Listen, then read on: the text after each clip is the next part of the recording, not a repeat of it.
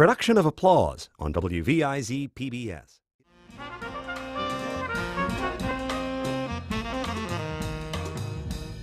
Hello, I'm Dee Perry. Welcome to Applause.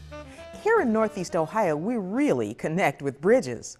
Concrete and steel spans like the Detroit Superior Bridge, the Hope Memorial, and the Main Avenue bridges were built in the first half of the 20th century to link the east and west sides of Cleveland, to get us across the Cuyahoga River, and to serve the industrial flats. Now, while most bridges are seen strictly as a way to get from point A to point B, some are finding new life as tourist attractions, works of art, and even gallery space.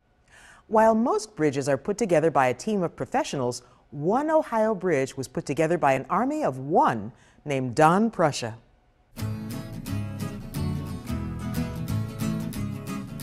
I had a hammer, I'd a hammer in the morning. Well, you've heard the adage, why does a person climb a mountain? Because it's there. Well, bridge builders look at it this way. They build a bridge because it isn't there. Does that make any sense? No, not really. All over this land. Ooh, if I had... And I knew there was a little ravine over here, and I thought that would be a nice place to build a bridge. And so that's when I started thinking about it.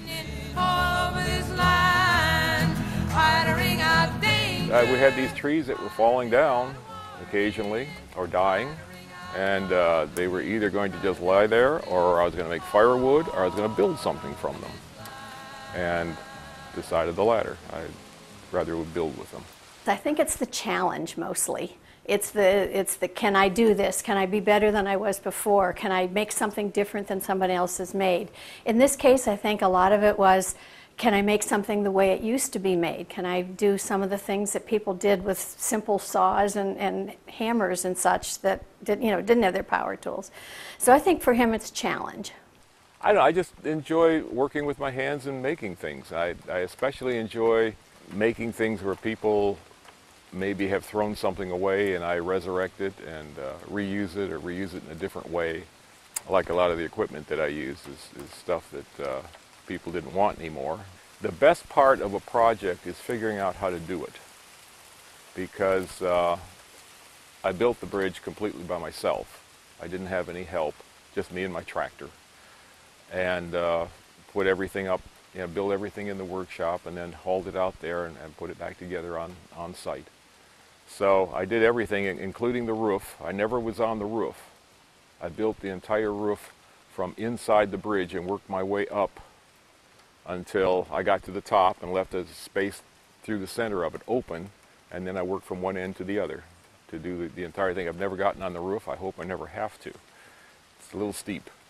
I think he's a wonderful person myself.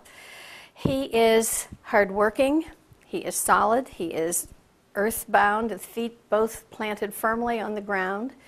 He is a visionary in some sense, but his practical detail side takes those visions and makes them reality. I'm the one you have to kind of grab my feet and put them back down again. But no, he's very hardworking and, as I said before, persevering. Well, I'm sitting in something that even I sometimes have trouble believing that I could do. I'm 70 years old. I finally finished it up at this age. And it gives me a lot of satisfaction to just sit out here and enjoy the woods, enjoy the structure that I built, and look up and say, my gosh, I did that. Just enjoy it. Well, that's it for this round of applause. But remember, you can catch every episode on the web by logging on to WVIZ.org.